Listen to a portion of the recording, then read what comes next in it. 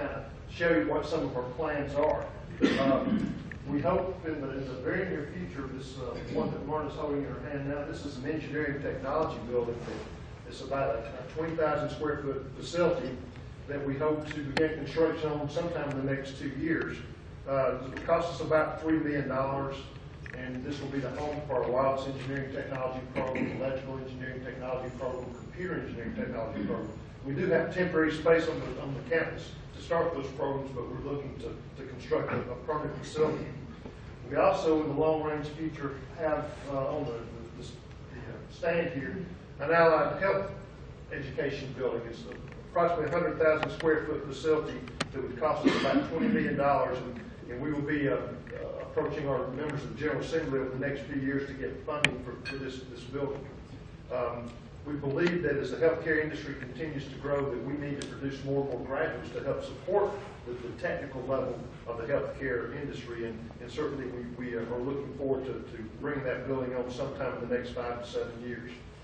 We're renovating space on our campus to create a new biology lab, renovating space for our new essential degree nursing program and respiratory program.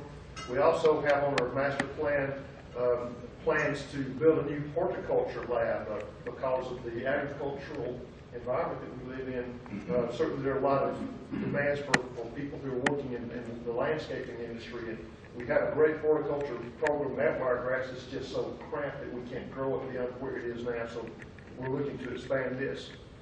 We're also looking to renovate our industrial areas to allow for expansion of our auto collision repair program, air conditioning program, and welding programs.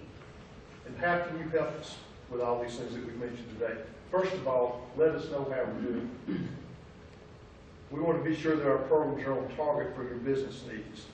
Secondly, help us get the word out about technical education.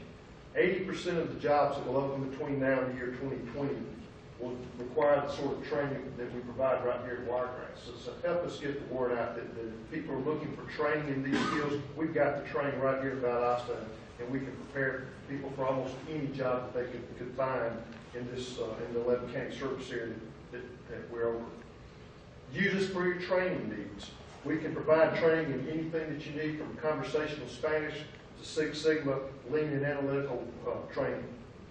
Join us in our efforts to create a more literate population through supporting our GED programs. Even though our GED instructional programs are free, people have to pay $150 to take the exam.